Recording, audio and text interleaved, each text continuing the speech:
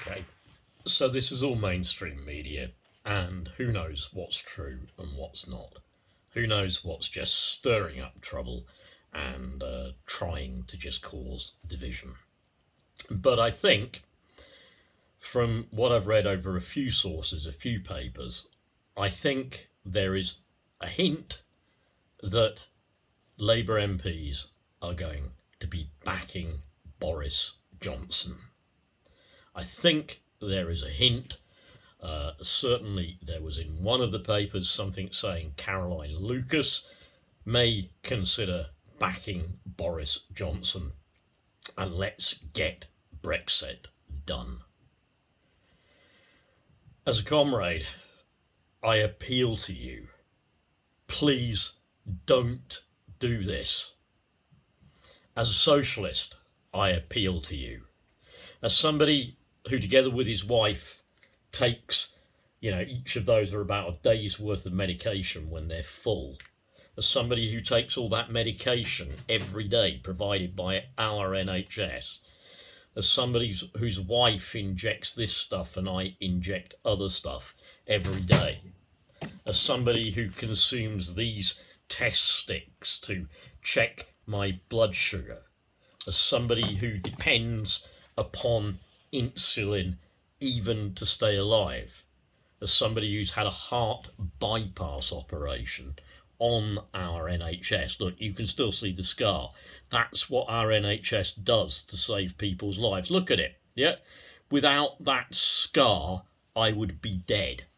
Without Papworth Hospital, I would be dead. Dennis Skinner, fellow socialist, member of the Labour Party, our Labour Party. He's got one of those scars. He'll tell you about his NHS bypass, done by a multinational team. Even then, people from the EU, people of all races, creeds and colours involved in saving Dennis's life, just like they were involved in saving my life.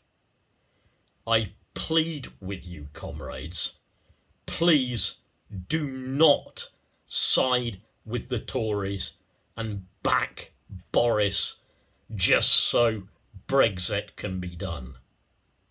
You know the catastrophic result that will have for ordinary people. You know, of course, as I know, that billionaires, tax avoiders, tax dodgers, people who are up there with the super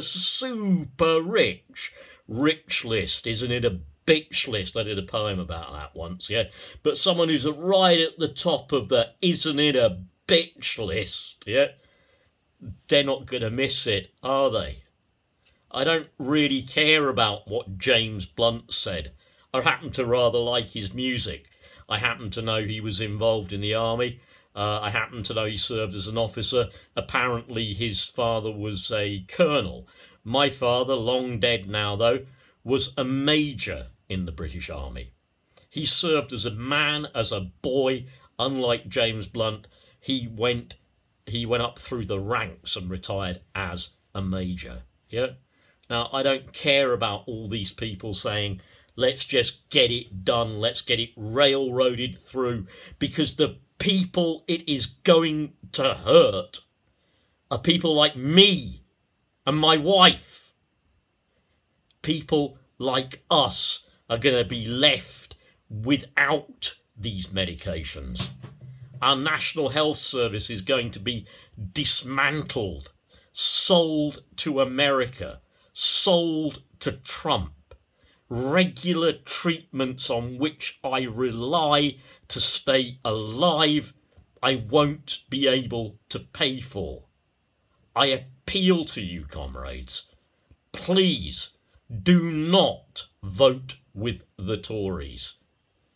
Give people a second referendum, by all means. I 100% back that. But we have worked so hard. We have waited so long. Please do not back the Tories. To be honest with you, if you do, I personally will find it hard to ever forgive you. I will still continue to vote Labour. Pardon me. There is no other choice. I'm Labour, I am socialist all of my life. I will still vote Labour, don't get me wrong. But honestly, comrades, if you back bozo Boris billionaire Johnson and his billionaire Etonian friends and vote this through, I sincerely believe you should be deselected. So end on a positive note, please, comrades.